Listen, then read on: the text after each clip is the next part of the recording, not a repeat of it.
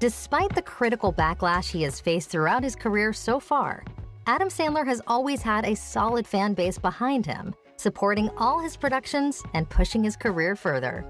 Obviously, your film's obviously proving hugely popular still on Netflix. Does it matter what the critics say? Do you care about that? You know, it doesn't matter that much to me. I know what they're gonna say every movie. They're gonna say they don't like it, so we'll be okay. I believe in my stuff.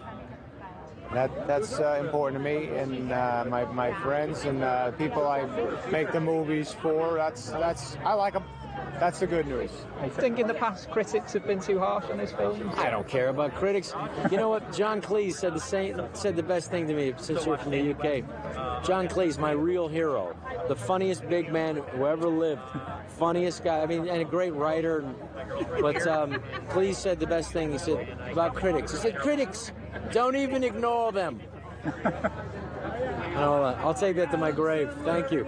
No, who cares? I'll take criticism from somebody who does the same thing we're doing, trying to write, produce, direct, and make movies and star in movies and deal with all this. Let's see them do it, and then I'll listen to what they have to say.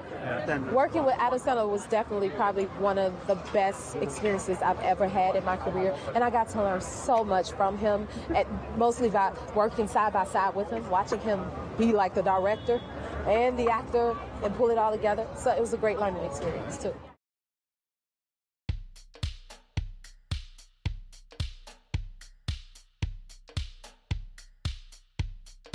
Most of his fans fell in love with the actor from his early career starring in Happy Gilmore and The Waterboy.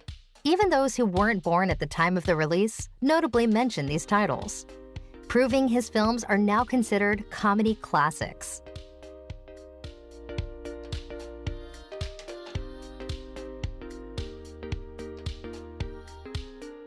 Sandler's filmography serves as a sort of comfort food for fans, most explaining that his films are really easy to watch and the simplicity inspires laughs.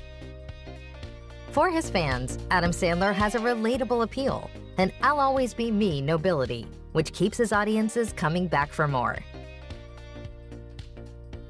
Although critics might not like the similarities in the characters he plays, his viewers seem to love the similarities in each character he plays in every different film he stars in.